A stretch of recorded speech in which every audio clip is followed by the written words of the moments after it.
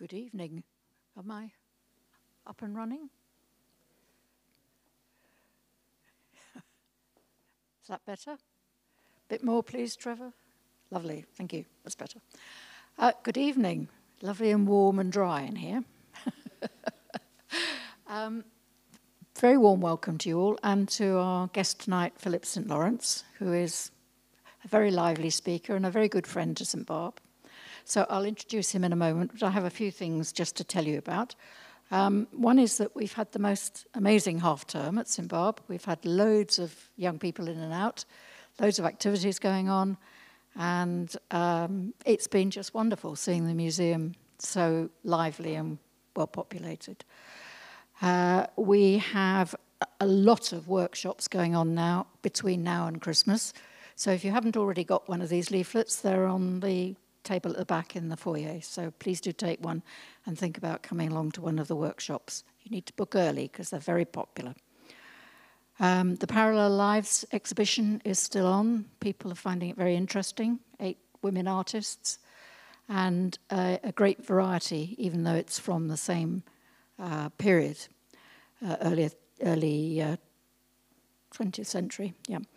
And then in the new year, that will be followed by an exhibition called Planting Ideas, which is quite literally about the history of collecting and cataloguing plants. And the art will be contemporary art about the science of botany. So it'll be very interesting, very different, and I hope you'll all enjoy that. And the last thing I have to say about what's happening is that there's no talk at the beginning of December because we will have our Christmas party, which is on the 1st of December over in St. Barb, and we invite you to share mince pies and mulled wine with us, start off the festive season. Right, that brings me to Philip, who's with us today. He's a very lively speaker. He has recently been speaking with Cunard on the Queen Victoria. He's done lots and lots of other cruise talks, and we're very lucky to have him living near us in Sway, and he comes to talk to St. Barb. So please welcome Philip St. Lawrence.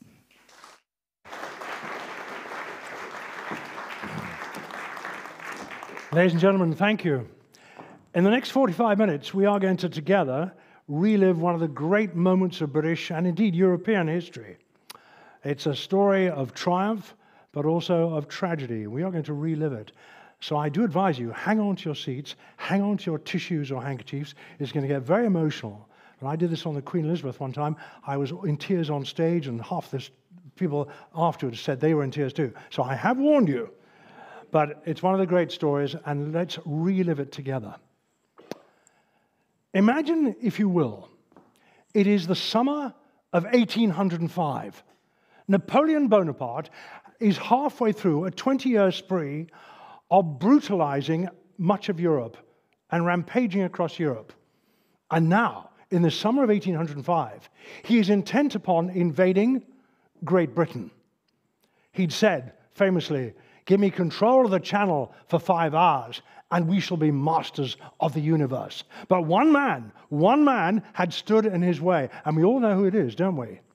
It is, of course, Admiral Lord Horatio Nelson.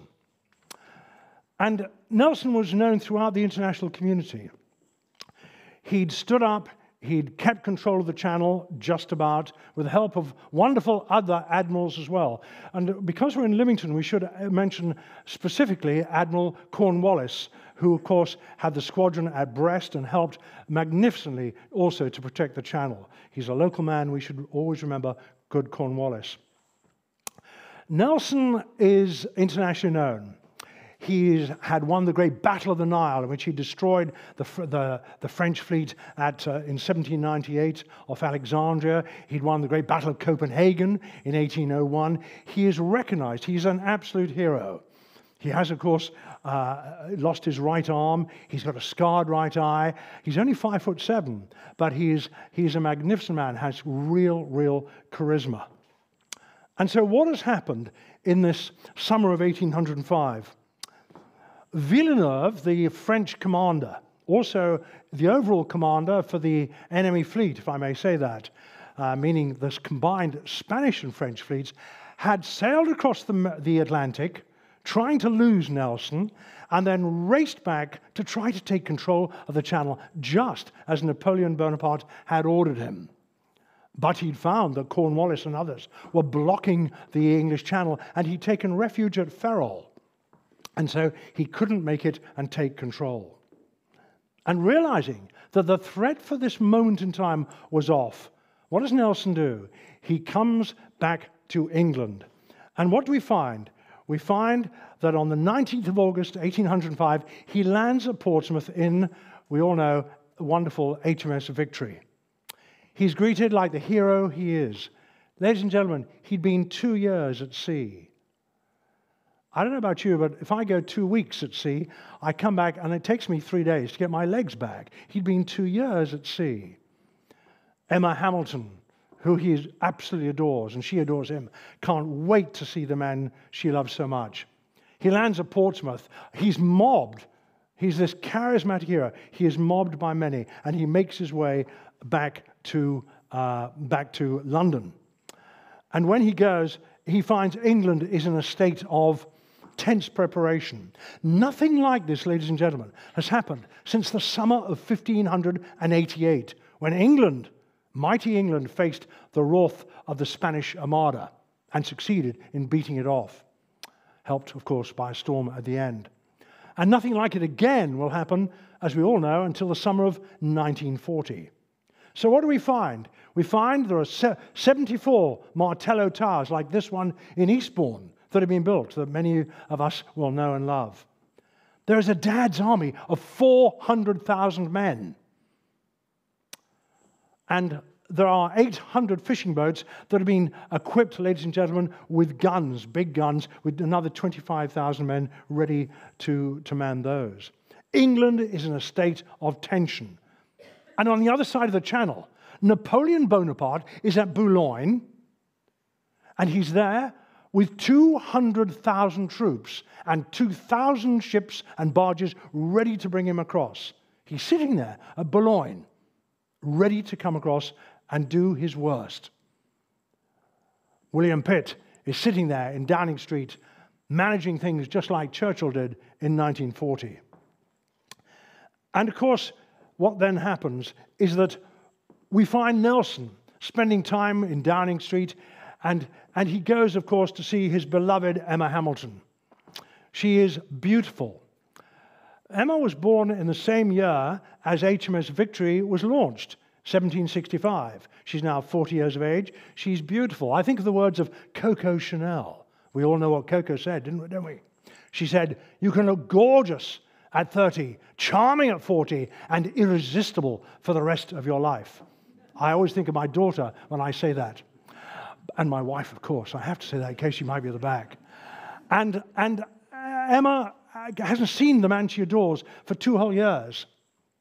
And he can't wait to be with her. And eventually they get together at Merton House. The house this wonderful country house that he'd bought in 1802 for the princely sum of, can we guess, £9,000. Today it'd be worth, I suppose you'd pay about 5 million. And it's on the edge of Wandsworth Common. Doesn't exist now, of course. And when he gets to Merton, she clasps him, the man she adores. She can't wait to be together with him. And what do we find? We find that as they are spending time together, suddenly on the 2nd of September, Captain Blackwood, who served with Nelson on many occasions, he arrives in a great state of, what should we say, anxiety, sense of urgency. He arrives at Merton on his ship, the Euryalus. And when he arrives at Merton, he says, "Sir, I have the most urgent news.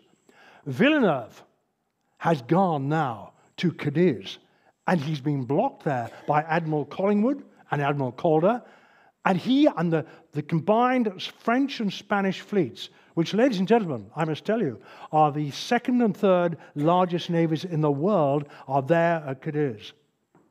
This is music to Nelson's ears. He thinks, my God, we have an opportunity. Now at last, perhaps we can go, we can blockade Cadiz, and we can finally, may I use this terrible term, take them out. It's a terrible term to use, forgive me. And Nelson is never one to buck on an opportunity. And he's an optimist.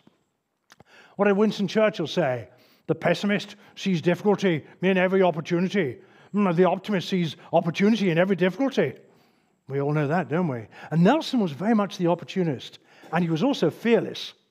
When he was at school, there's a lovely story told of Nelson. When he was a schoolboy, he had a particularly strict schoolmaster. Do you know what he did?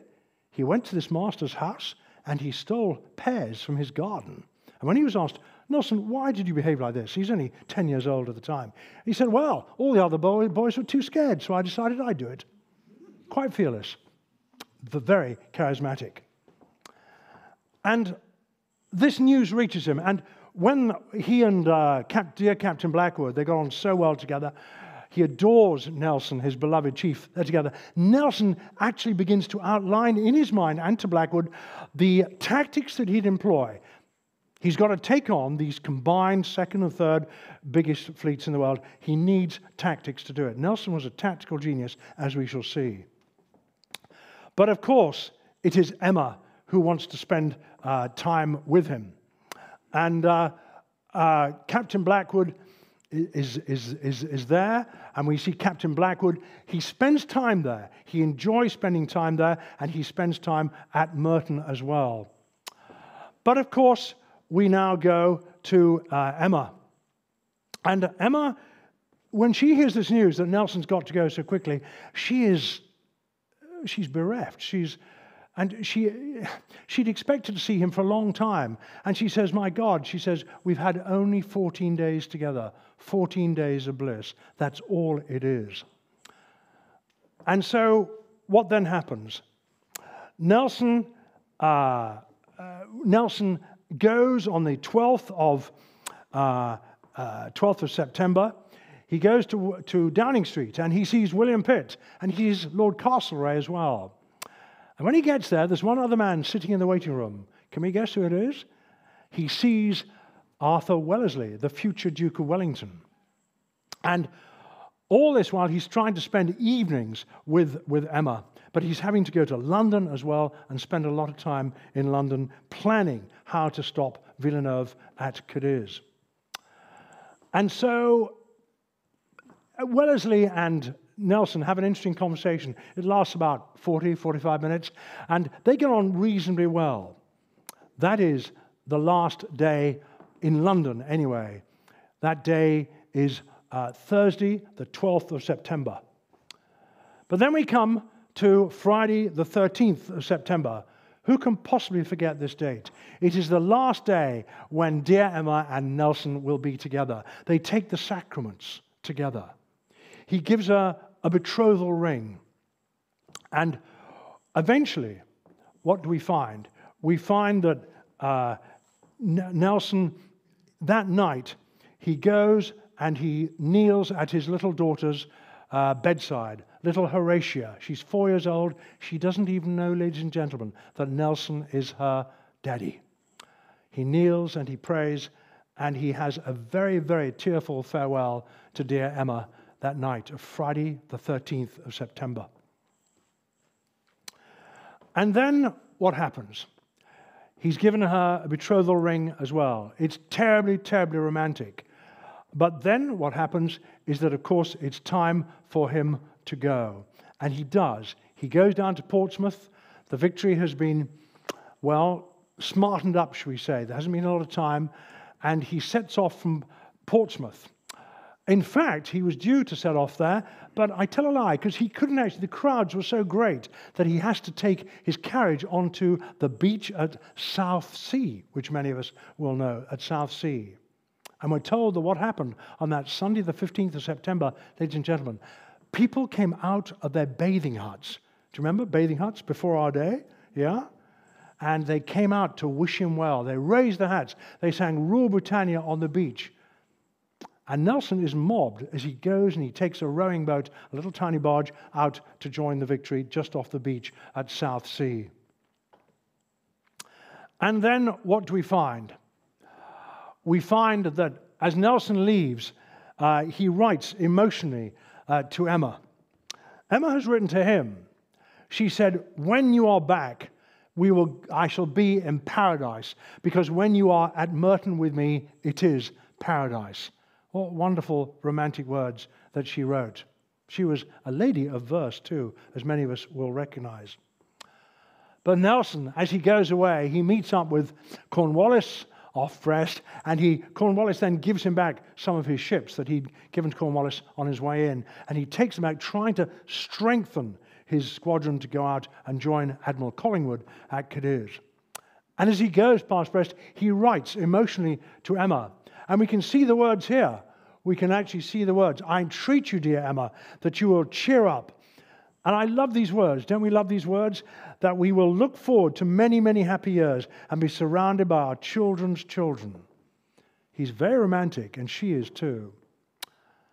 But what is about to happen will change the course of history. Because Nelson now races down the Bay of Biscay, and he gets there, and eventually he arrives here, off Cadiz. And when he arrives at Cadiz, he finds dear Admiral Collingwood there already blockading Villeneuve with the entire French and Spanish fleets inside Cadiz harbor. And those of us who've been to Cadiz and love Cadiz will know it's a huge harbor, and there's plenty of room for them too.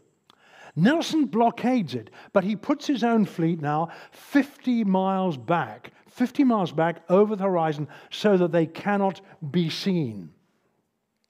And when he does that, we know that the French, Villeneuve has officials up the famous Tavera Tower, which is at the top, in the center of the picture, the Tavera Tower, and they are watching to see him, but they can't see him because he's 50 miles away. At the same time, Villeneuve is a worried man. He has meetings with his colleagues in Cadiz. They think, should we go out? We know he's out there somewhere. Admiral Federico Gravina, who is the Spanish commander of the Spanish fleet, he says these words. He says, it would be utter madness. We all know Nelson's reputation. He'll annihilate us. But Villeneuve, ladies and gentlemen, is under orders from a certain Napoleon Bonaparte. He's expected to go out and do the business, but he is running scared. Meanwhile, Nelson places Captain Blackwood in the Euryalus just off Cadiz itself, within sight, and they can see Captain Blackwood and he can see them. And in his fast frigates, he's keeping a beady eye on what's happening in Cadiz. And the moment that Villeneuve dares to break out, he will send signals back all the way, 50 miles, to Nelson, which in the event, when it happens, will take 2 whole hours to do. Now, on the 29th and the 30th of September, Nelson, as he so often did, he did this at Copenhagen as well, and at the Nile. He calls in his captains on 2 nights running, and he sits down in the cabin of the Victory, and he explains to them his tactics. And what does he say? He says, gentlemen, we are going to conduct what he called a pell-mell battle. Now, pell-mell battle was Nelson's term for getting in amongst the enemy. He said, we're not going to exchange broadsides. If the enemy are like this, we're going to go in at right angles.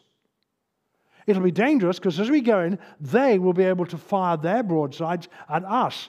And because our broadsides are pointing this way, we won't be able to return fire for approximately 25 minutes.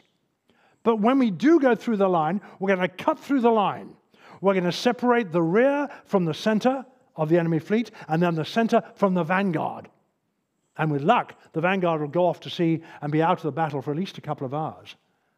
His captains sit around the table. They listen to this tactical genius. They are inspired by it. Nelson was the most inspirational of commanders. He says, this is what we're going to do. We're going to get amongst them, and with the superior rate and weight of English gunnery, we're going to annihilate the enemy. He fills them with confidence. And when he's done this, he leaves them. Oh, by the way, I should say the 29th of September was his birthday. He was, can we guess, 47 years old. But afterwards, he inspires them. He writes to all of them as well. He not only gives them their orders, ladies and gentlemen, he writes to them as well. So each captain carries in his pocket a card giving their orders. And he says these famous words. He says, no captain can do very wrong as long as he gets his vessel alongside that of the enemy. Get in amongst them and give them hell. He then writes again to dear Emma. We can see his words here. And it was called the Nelson Touch, this charismatic commander. I wonder how many heads of industry today in Great Britain have this charisma as they motivate their managerial sales teams. And then, of course, we see these wonderful words. Look at what he says to Admiral Collingwood. Collingwood, ladies and gentlemen, is 10 years older than Nelson. Nelson's captain on the Victory is 10 years younger. We all know who? Captain Thomas Masterman Hardy, all 6'4" of him, a lovely man. Had the greatest respect for Nelson. They'd served together many times. But his second in command is actually, for the fleet, is Admiral Collingwood. And Collingwood, in the Royal Sovereign, is 10 years older. He's a strict disciplinarian, but not too strict. Do you know what I mean? He's a lovely man, Collingwood. And he hates drunkenness, by the way. But what I love about Collingwood, he has his dog. His dog is called Bounce, and he takes Bounce with him on the Royal Sovereign. Now, whether Bounce was actually there at Trafalgar, we simply don't know. But he was with Collingwood a lot of the time. And do you know what he'd do, Collingwood? The strict disciplinarian admiral, he'd sing to Bounce when Bounce looked unhappy, and Bounce would wag his tail. And when he went in a rowing boat to go out to one of the other vessels, Bounce he'd swim along in the sea beside the boat. Bounce eventually died in 1810, the same year as his master, dear Admiral Collingwood. But look what Collingwood did. Look at Nelson's motivation.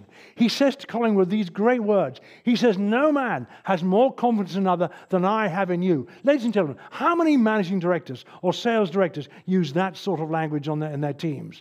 Wouldn't that be motivational? I think it's absolutely tremendous. No wonder these men will lay down their lives for Nelson. And then, what do we see?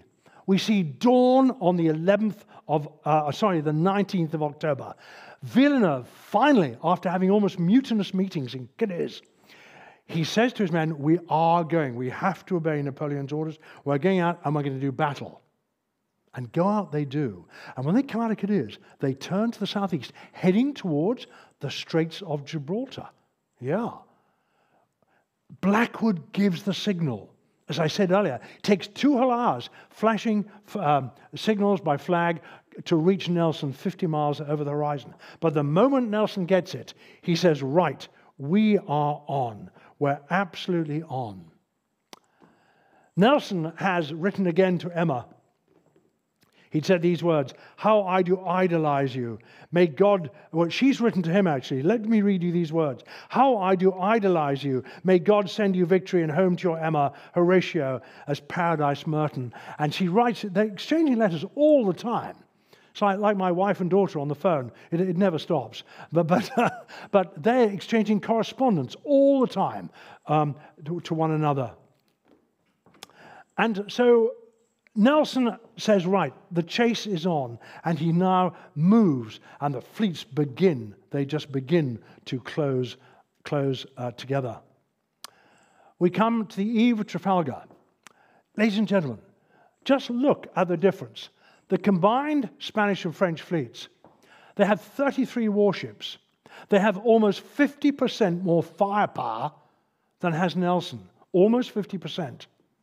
I mean, I tell you that if we take the combined firepower of all the cannons here, all the cannons on both sides of the fleet, it comes, ladies and gentlemen, to a staggering amount. It is 13 times the firepower of the cannons of the combined forces at the Battle of Waterloo 10 years later in 1815, as we all know. It's an immense amount. And these ships have between approximately 35 and 130 guns on each ship. It's an immense firepower. And what is about to happen is one of the greatest naval battles in history, as we shall see. Nelson, of course, is on board the Victory, as we all know. And the Victory is carrying 50 tons of beef. It's carrying 11,000 tons of beer, would you believe?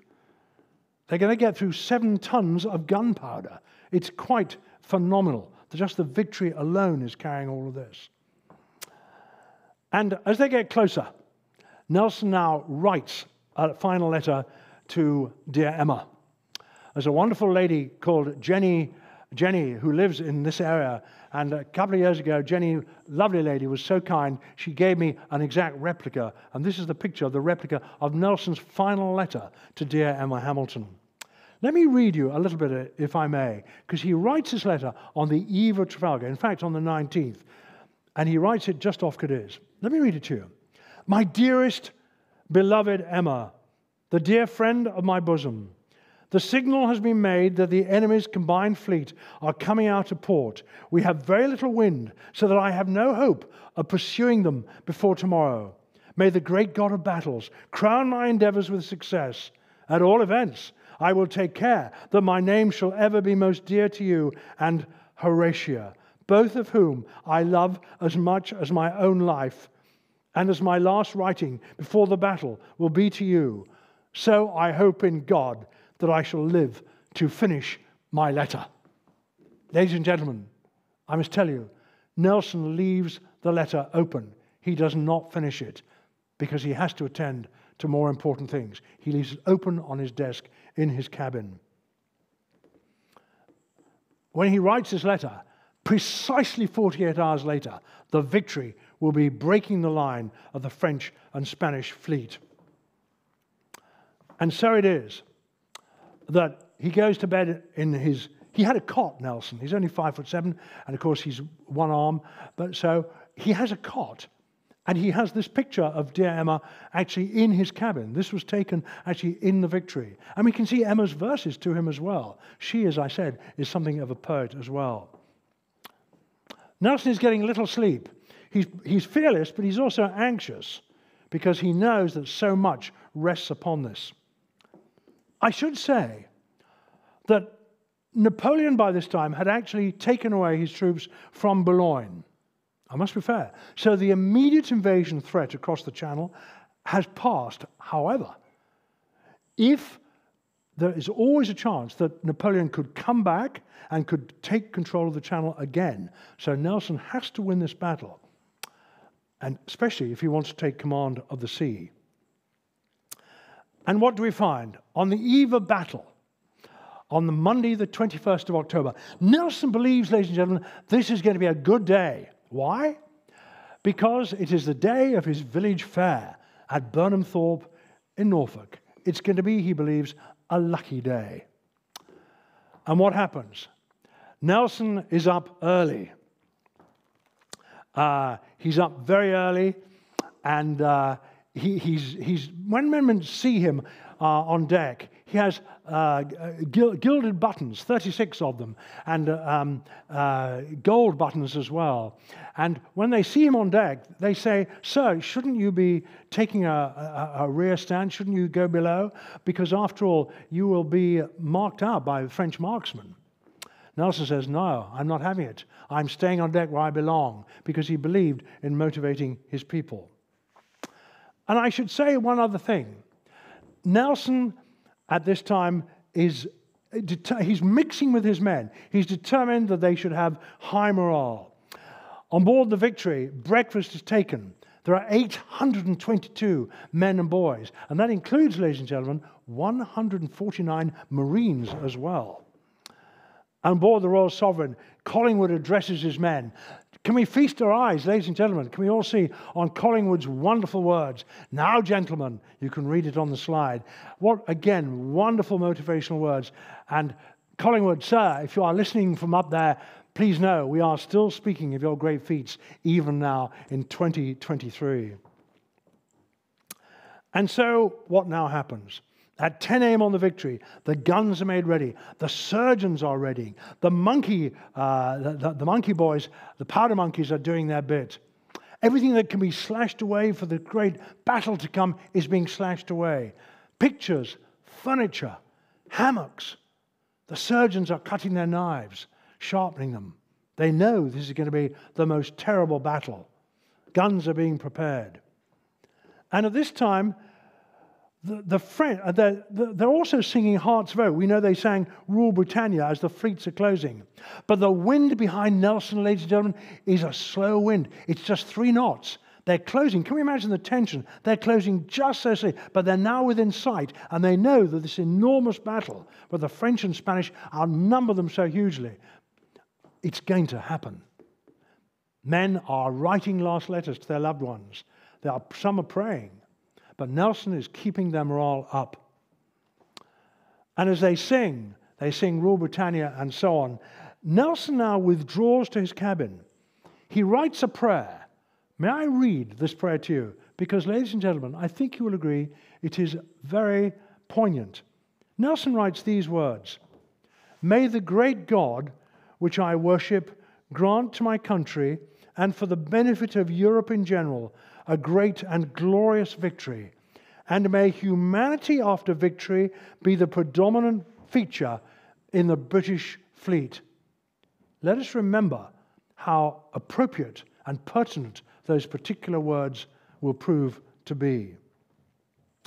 Nelson then does something rather emotional. He calls in Captain Hardy as all this is going on, and dear Captain Blackwood, into his cabin on the Victory. And he asks them to witness a codicil to his will, a wish clause, that in the event of his death, dear Emma, who he loves so much, and Horatia will be looked after. And they witness this codicil to his will. As they leave, Nelson shakes Hardy's hand, and he shakes Captain Blackwood's hands.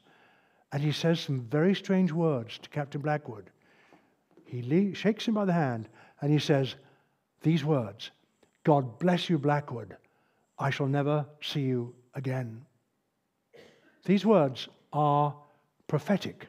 And some historians believe that Nelson had been to a clairvoyant or to a tarot card reader or somebody of that ilk, and believed that he was going to die. Blackwood is left pretty shaken, as we can imagine, by these words. And then what do we find? We find that the fleets are closing. They are very, very close indeed. And actually, Collingwood's line is the first, they're a minor part, to head towards breaking the French and Spanish line. He's going to break them, and the Royal Sovereign begins to move in.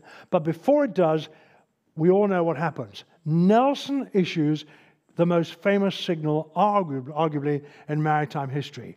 "England confides," he says to Mr. Pascoe, his signalman, "that every man will do his duty."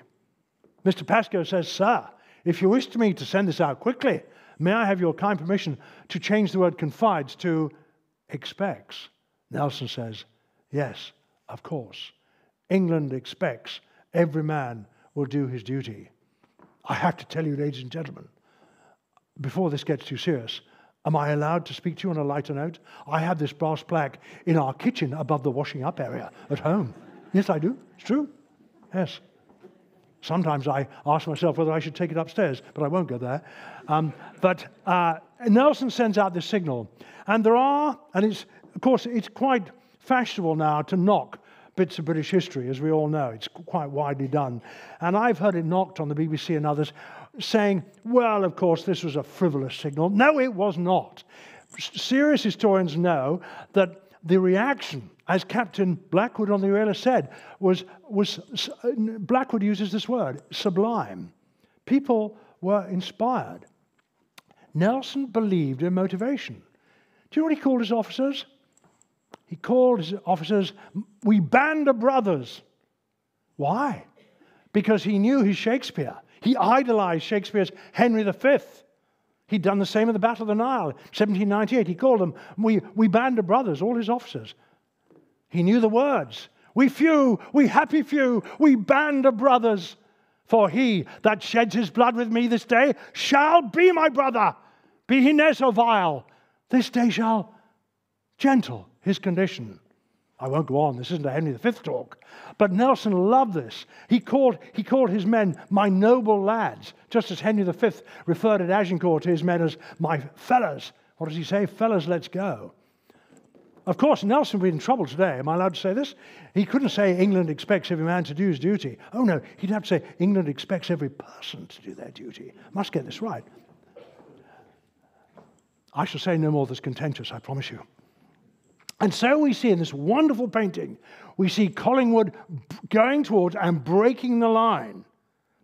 And we're told that when Collingwood leads in the Royal Sovereign, he has those 25 minutes in which he cannot return fire.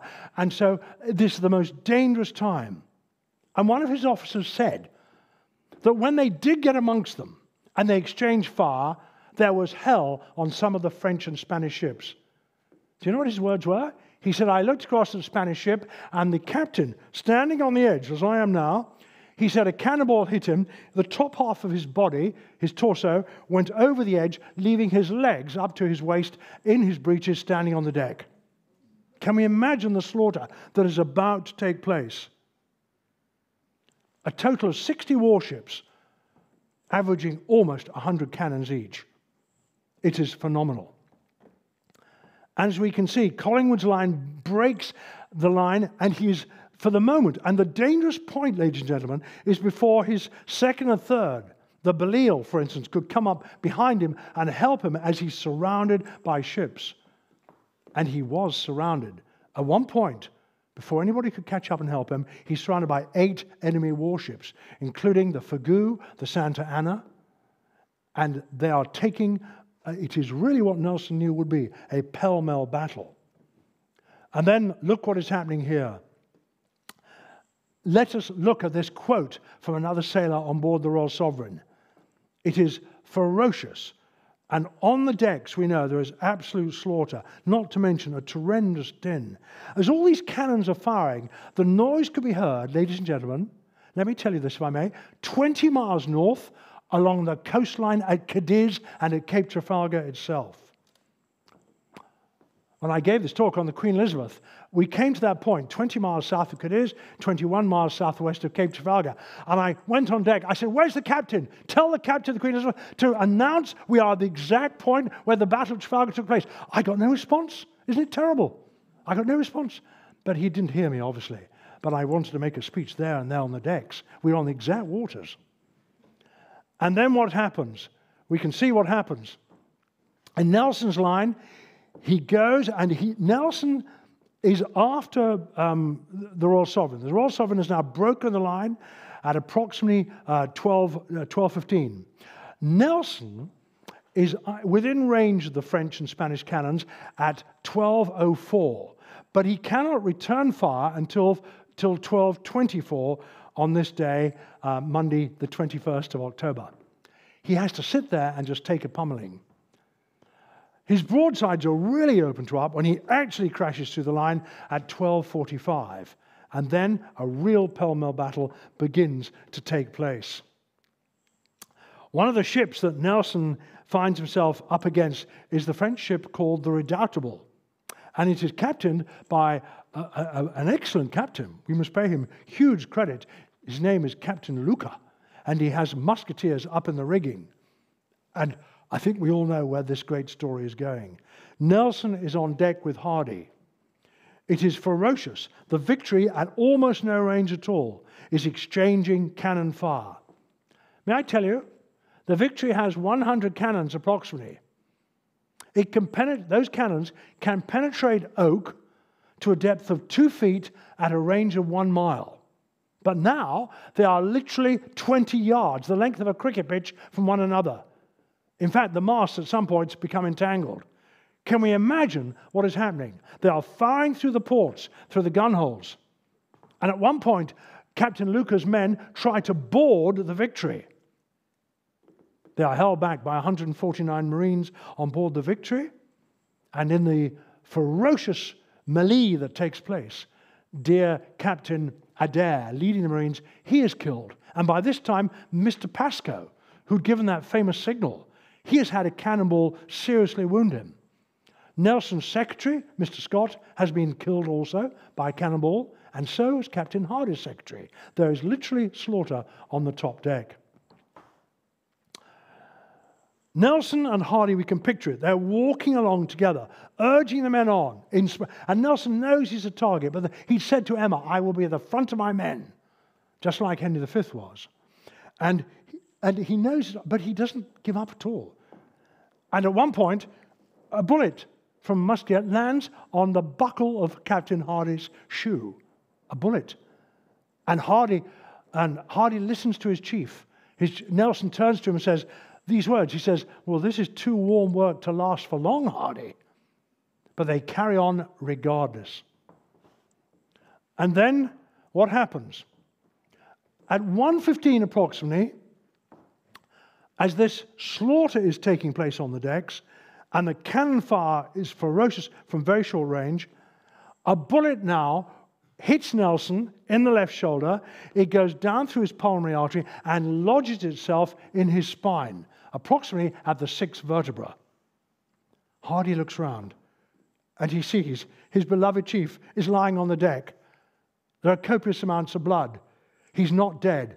Hardy, he shouldn't have been shocked. Perhaps it was almost inevitable, but he is shocked. Nelson is still just alive, and he has the presence of mind to pull out a handkerchief and put it across his face so as not to demoralize his men. He's taken below. Hardy follows him below. And in this picture, we can see on the Victory the exact spot that to this day, ladies and gentlemen, as we all know at Portsmouth, is marked by this brass plaque just here in the bottom right part of the picture. It is a terrible scene. And when Nelson goes below, he says to Mr. Beattie, the surgeon, he says, there's nothing you can do for me. I can feel the blood. He whispers. He can just whisper. He says, I can feel the blood gushing through my lungs. There's nothing you can do for me. See to the others. And at this point, we know Mr. Beattie had already carried out 11 amputations. 11. What is happening on the gun deck? May I share this? We have a crew of 8 working in the most terrible conditions. Some are getting their heads blown off because many of the cannonballs go into the gun deck. There is smoke everywhere. There's ferocious noise. But the rate of fire of the British vessels was approximately, every cannon could be fired just over 60 seconds. So they had a rate of return of fire a little over 60 seconds. And the Victory has almost 100 guns. So every second, can we imagine this? Every second of every minute, over a period of 4 hours duration for the battle, a cannon on the Victory alone is going off. Now let's imagine, supposing we heard a cannon go off just outside these windows here. We'd all jump out of our seats, wouldn't we? But imagine, ladies and gentlemen, a cannon going off every single second for 4 hours. Men lost their hearing. But the Victory is only one of 60 warships. This is the most ferocious battle. I don't know about you. I can hardly imagine the degree of ferocity. The noise was heard, as I say, 20 miles north on the beaches of Cadiz. And the battle continues to rage. This wonderful painting depicts the French flagship, the Beau Centaur, on which Villeneuve is based. It's being pummeled and dismasted. And of course, Villeneuve eventually will surrender. And other ships also are now having to surrender because the English, the British, I should say, are carrying out Nelson's pell-mell battle. Their rate and their weight of fire was just simply so superior. But what is happening to Nelson? Nelson he's dying, and he knows he's dying. All around Nelson, it is a vision from hell. Mr. Beattie, the surgeon, is trying to see to so many others as well. We think of the surgeons covered from head to foot in blood. We think of the cries of wounded, dying men. We think of Captain Thomas Maine, who sang Rule Britannia as his arm was being amputated. We think of young William Rivers, ladies and gentlemen, who called out for his son, whose leg was being amputated. Father and son serving together. His son replies with these words, I am here, Father. Nothing is the matter. I have only lost my leg, and that in a good cause. Those are the words his father hears his son beckoning back. At 2:30, Hardy goes back down below. Hardy's still trying to run the battle on deck. By this time, other ships like the Temeraire have caught up and inflicted terrific damage on the Redoutable. The Redoutable at one point eventually loses 80% of its crew. Approximately 600 men, Frenchmen, are dead or dying once the Temeraire catches up, which with the Victory can inflict this damage. Hardy goes below at 2:30 p.m. He sees his beloved chief dying. He says to Nelson, "Sir, we have taken 14 of the enemy. The Victory will be ours." Nelson whispers back, "I had vouched for 20. Ever the more confident optimist that he was. Again, Nelson whispers to Hardy, "Look after Emma. Look after Horatia. Take a locket of my hair, Hardy. Keep it and give it to dear Emma." Meanwhile, the surgeon, Mr. Beatty, and Reverend Scott too, are fanning him with a paper fan, and they're giving him lemonade, wine, anything that will try to hydrate him, rehydrate him. But Nelson says it's pointless. See to the others. And then Hardy is called back on deck. Why? Because Rear Admiral Dumanoir, who led the vanguard, do you remember? Nelson has split the vanguard from the center. He's now managed, after an hour and a half, 2 hours, to turn around, and he's come back into the fray. Hardy has to go back up on deck, and as Churchill would have said, finish the job. The Victory isn't secure yet. It's looking like it, but it's not confirmed, particularly as Dumanoir is coming back. But after 50 minutes, ladies and gentlemen, Hardy returns down below. Nelson issues his famous words, "Kiss me, Hardy." Hardy kneels. He kisses his beloved chief on the cheek, and he reassures Nelson that the Victory is theirs. The tally has now gone up from 14 considerably. Hardy rises again. He stands, and he looks at his chief. Nelson again repeats the words, "Look after Emma, look after Horatia, look after them, Hardy." These men have served together for so many years. And what does Hardy then do? He kneels again, and he kisses Nelson, this time on the forehead. Nelson says his famous words, "Thank God I have done my duty." And his final words to Hardy, "God bless you, Hardy." Hardy can take no more. He's the toughest of men, but he can take no more. He turns around and he goes back on deck. And the last man to hear Nelson's dying words is actually Reverend Scott, who puts his ear to Nelson. Do you know what Nelson's final words are? "My God and my country." It just shows these are the values that Nelson lived to. These words in today's language in 2023 almost seem old-fashioned, don't they? Our values have changed, perhaps for some anyway.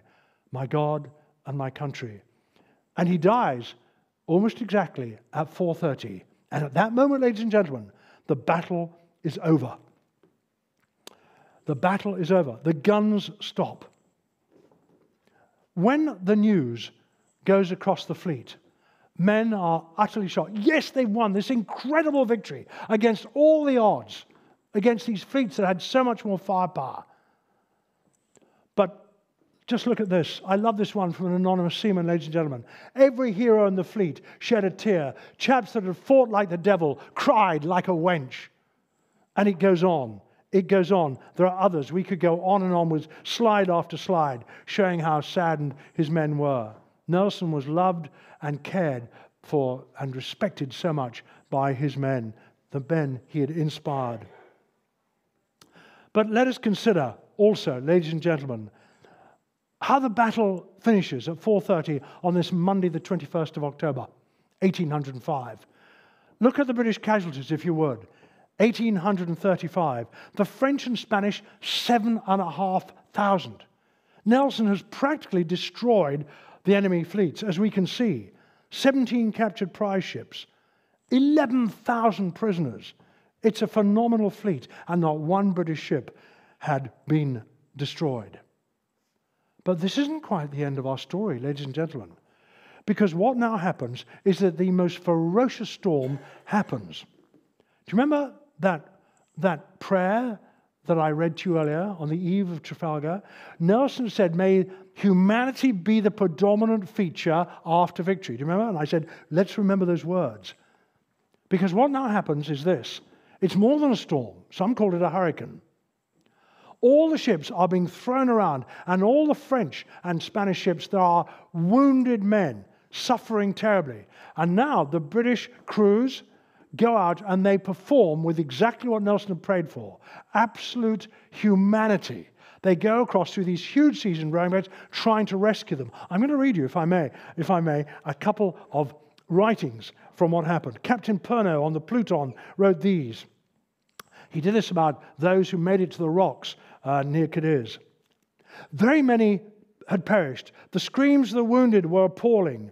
They used the limbs they still had possessed to drag themselves across the rocks at night, at low tide, indescribably ghastly and harrowing, and mostly happening by night.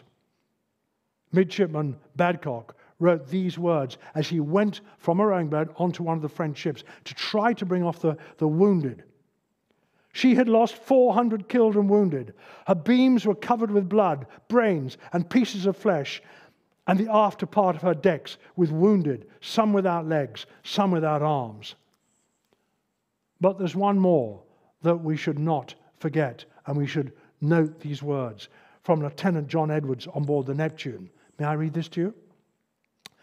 We had to tie the poor mangled wretches around the waist and lower them into a tumbling boat, some without arms, others no legs, lacerated in the most dreadful manner, decks strewn with flesh and blood, and tons of water pouring in through the gun ports with every roll in the huge seas. Ladies and gentlemen, may I share this with you, that for several weeks afterwards, bodies and body parts were washed up 20 miles north onto the beaches at Cape Trafalgar and all along the beaches at Cadiz.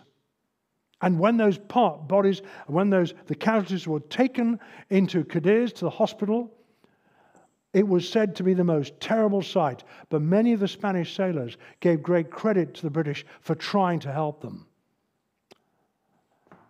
Equally, we know that at the little hospital in Gibraltar, they were full of casualties as well.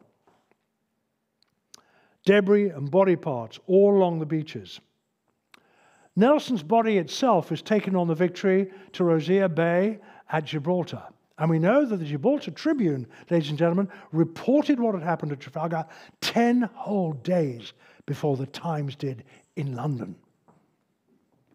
And so we think of Gibraltar. We can still go to the little cemetery in Gibraltar today and see the graves of the men who died at Trafalgar.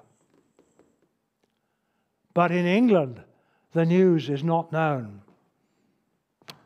We know that Lieutenant John Le Ponetier in the HMS Pickle, he races back ahead of the fleet to England, and he arrives back on Monday, the 4th of November at Falmouth. And when he does, he now uses 19 horses, taking 2.5 days to get to London to give the news. He does an average of 3 miles an hour. Now, ladies and gentlemen, when you and I, good people, go down to Cornwall on our summer holidays, which I'm sure many of us do, it takes us, what, about 3 or 4 hours maybe? It took him 2.5 days, 19 horses in relay. We know he went from Falmouth to Tavistock. He goes here across Dartmoor. He would have seen Brent Tor up on the right, which many of us will know. He goes past 2 bridges. He goes past Ashburton. He goes past Burton Bradstock, Bridport, Axminster, Dorchester, Honiton, and he arrives back just after midnight on Wednesday, the 6th of November, into London. He's exhausted, and he arrives just after midnight at the Admiralty in London, which is bathed in thick, heavy fog. And he gives the news, the incredible news. This momentous of all naval battles has been won. But Nelson, the great international hero, has given his life in the process. The news is transmitted to William Pitt at Downing Street at 6:30 that morning, and to King George III at Windsor Castle. Both men are speechless. And then what happens? Ladies and gentlemen, I ask you to picture the scene. Can we imagine it? At Merton, a few minutes after 9 o'clock, on this Wednesday, the 6th of November, there is a long, meandering gravel drive leading up to the main entrance to Merton. And on this drive, a few minutes after 9, is a carriage. It's carrying Mr. Whitby from the Admiralty. We can imagine the sound of gravel being crunched under the carriage wheels. We know that an early autumnal mist was gently rising off the fields on either side of the drive. Inside the carriage, Mr. Whitby is composing himself. How on earth can he bring himself to find the words to give this terrible news to dear Emma Hamilton? The carriage stops at the entrance. Mr. Whitby alights. He is shown inside. A footman shows him up the staircase. Dear Emma is sitting up in her bed. The door is ajar. Mr. Whitby, we know, stands there. He takes off his hat, but no words are spoken. There is, pardon the pun, the most deathly silence. He doesn't know what to say. Emma looks at him. She thinks it's far too early to have news of whatever has happened. And suddenly she screams because she sees the tears in his eyes, and she thinks, my God, the worst has happened. She is utterly, utterly inconsolable. She does not get out of her bed, ladies and gentlemen, for 7 whole days. The bed is strewn, I tell you, with the love letters that she and Nelson had shared together. She said this, she said, my life for me was not worth living. I adored this man. These are almost the same words, ladies and gentlemen, as Victoria used after Prince Albert died. Almost identical words in 1861. But the difference is this. Albert died clutching the fingers of Victoria. Nelson died 750 miles away from the woman he loved in a slaughterhouse from hell. Emma is inconsolable. She doesn't get a penny from the government. Not a penny. Nor does little Horatia. Not a penny. Even though she had served the government well in feeding intelligence back in the years before Trafalgar, back from Naples. She doesn't get a penny. She's written out. She is eschewed by polite society because they knew she'd had a deep affair with Nelson. But love tramples over the rules of society. And anyway, much of establishment was having affairs all over the place anyway. The sheer hypocrisy of it. Emma will die 10 years later in penury above the cobbled streets of Calais of cirrhosis of the liver.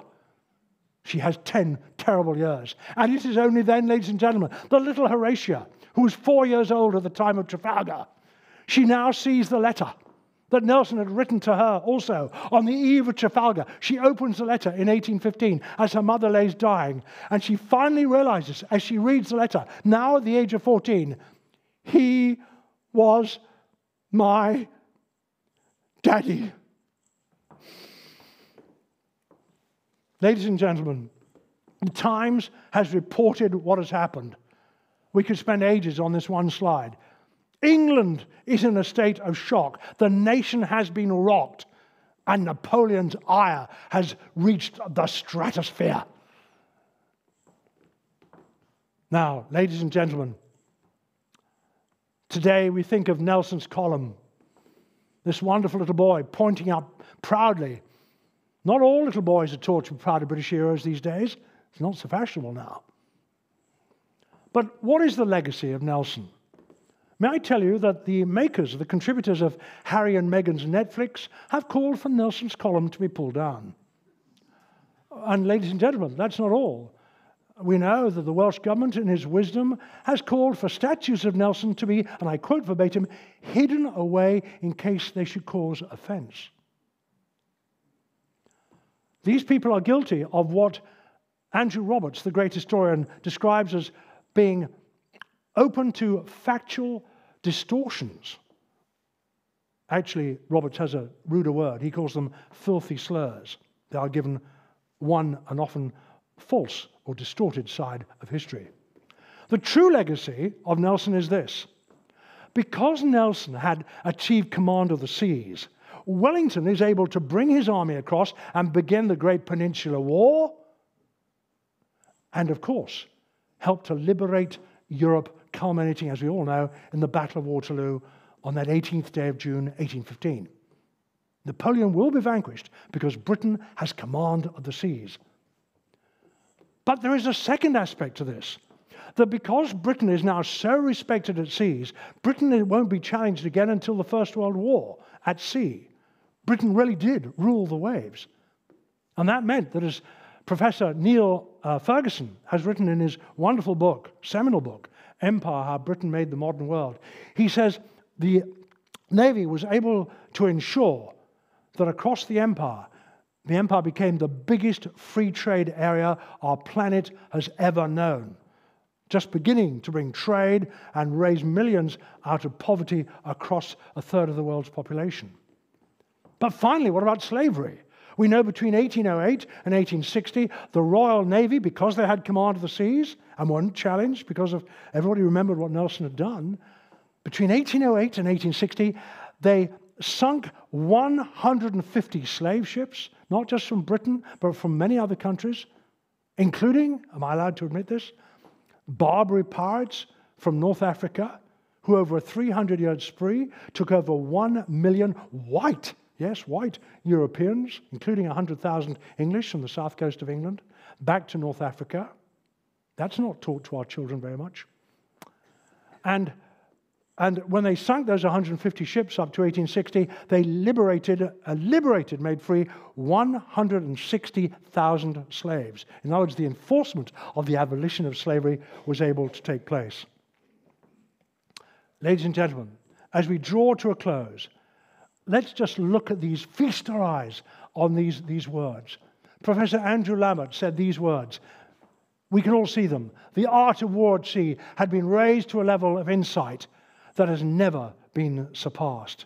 Wonderful words. I, for one, take off my hat and give the greatest respect to Admiral Lord Nelson.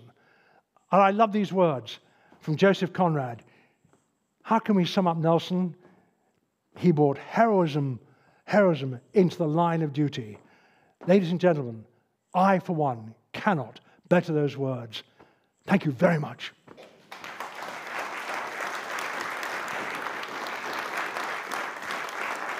Okay.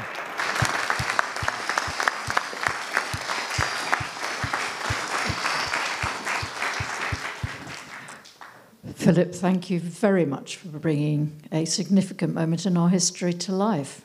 Very lively indeed. Thank you. Has anybody got any questions? Is there any connection with... Oh, thank you. Is there any connection between Nelson and Emma and Lymington? Is there any? And Lymington, I'm sure there is. Certainly, he visited Cornwallis at Milford, and at least some of us believe that. But all over the country, we find pubs, hotels, street names, places from Yarmouth to the Isle of Wight. I was in a pub on the Isle of Wight, the Spyglass. Nelson was there with Emma. And so whether directly Lymington, we have Chris Hobby here. Chris, may I ask you, are you familiar with Nelson with Emma in Lymington? Because you're an expert on this. Chris, any thought on that? I wouldn't think so, but I think your general comment is probably correct. Yes. Certainly, he was just about everywhere, so I wouldn't be surprised.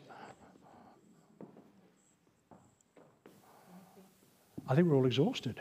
Can we pass the microphone to this gentleman? What happened to his daughter? To Horatia. Yes. I'm very pleased to tell you that she lived a long and goodly life. She went back to Norfolk, and she had a reasonably happy life and lived to a good age. So that's some good news. I've got one. How did the letters get from the Atlantic back to London? His letters to Emma. They had frigates all the time, faster frigates like Captain Blackwood in the ULS, speeding back, taking the mail back, and indeed love letters to their loved ones on the eve of Trafalgar. So there was a constant mail going to and fro, of course. My great-great-grandfather was a midshipman. He was 13 on the Temeraire. My godfathers. Can we give him a... Thank you, sir. Thank you. Ladies and gentlemen, it's been a huge honor. Thank you so much. God bless you all. Thank you.